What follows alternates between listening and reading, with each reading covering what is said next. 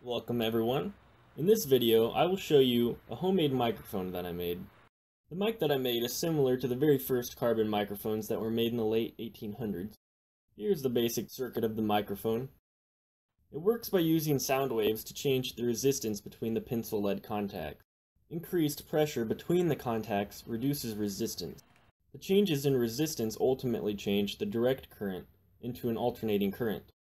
A transformer is used to step up the voltage of the alternating current and send the signals to an amplifier. The transformer significantly improves the quality of the signal because it permanently closes the circuit to your amp, which reduces the static that you hear when you turn the volume up. Let's get started.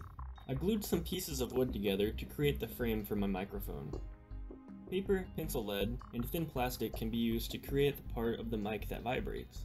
I wrap my wire around the lead and glue it in place.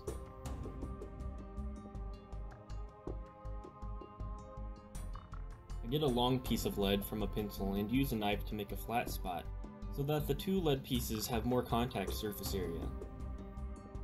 I glue the long piece of lead to a toothpick. The toothpick fits in the frame so that the lead can swing loosely. After figuring out where to put the other lead contact, I glue it in place.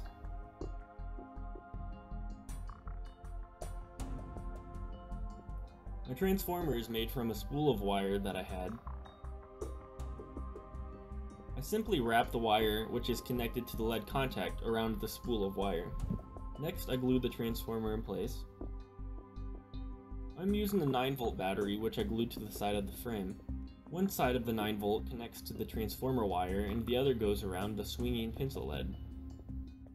2 alligator clips are used so that I can easily connect my mic to an audio jack.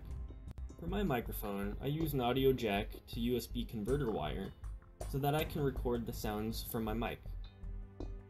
Here's a test of what my mic sounds like. Test. 1, 2, 3.